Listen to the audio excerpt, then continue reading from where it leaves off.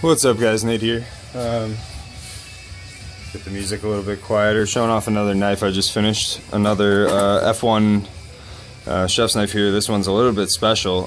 It's going to be donated to a charity auction for the Waukesha area dental clinic.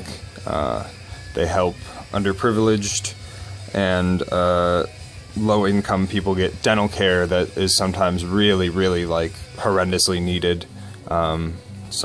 I've heard some pretty terrible horror stories about, you know, people who have to have all of their teeth completely pulled out and dentures because they, you know, did too much meth or whatever in their life. So figure my mom helps run the, or you know, work with the clinic, so I wanted to donate a knife for the auction. So this is what I came up with. Kind of went with like a wood sort of theme because I had this really cool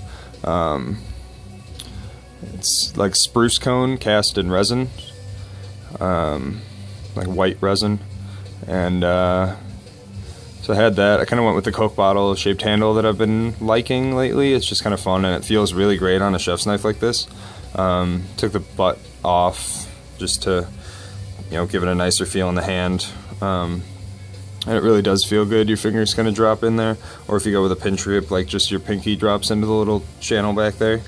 But finished it, the spine and everything up to about 1,000, and buffed the handle, and so that kind of got all that nice and shiny too. I think it looks kind of nice. And then you can see the spine is carved up to kind of look like tree bark almost. And then I decided to do a bit of a fade down the sides of the blade.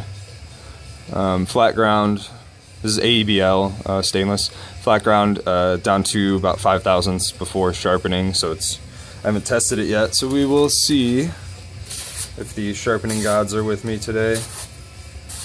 Looks like they are. So yeah, really quite sharp. And I think that carving looks kind of cool. Did it with just one of those little grinding wheels.